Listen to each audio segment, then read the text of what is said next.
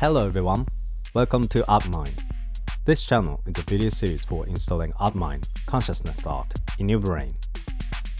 In this episode, we're gonna talk about Constant Dullaart, a mute arrow by the way, so let's get started. Constant Dullaart is a Dutch artist. Basically, his artwork is connected to internet art. When he was awarded Prix Net Art in 2015, the jury mentioned that his artwork is full of humor, wit, and critical commentary. In 2008, Dullaart made an artwork, the disagreeinginternet.com. He used the website as art form. When you visit the website, the top screen of Google is shaking, like disagreeing something. Interestingly, you can search anything, but the screen continues to shake. There are two keywords to understand the artwork: internet art, Heterotopia.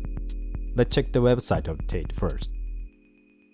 According to Tate, internet art is art that is made on and for the internet, also known as net art. It encompasses various subgenres of computer-based art, including browser art and software art. And net art emerged in the 1990s. The next website is Foucault.info. In 1984, a text by Michel Foucault was published. He wrote, "It's a sort of simultaneously mythic and real contestation of the space in which we live." This description could be called heterotopology.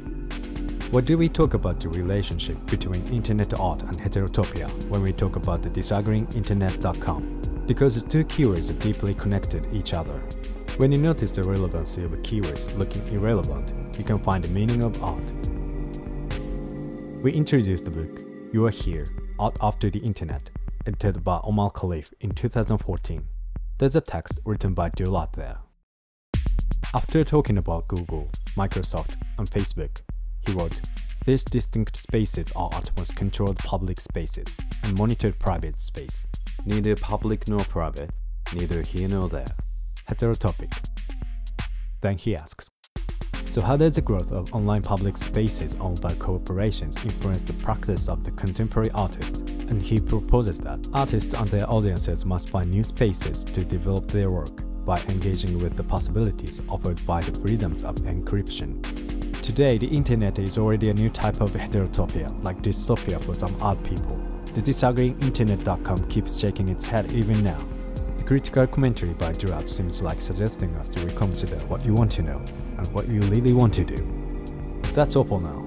How did you like it? Hope you enjoyed. Thank you for watching. See you next time.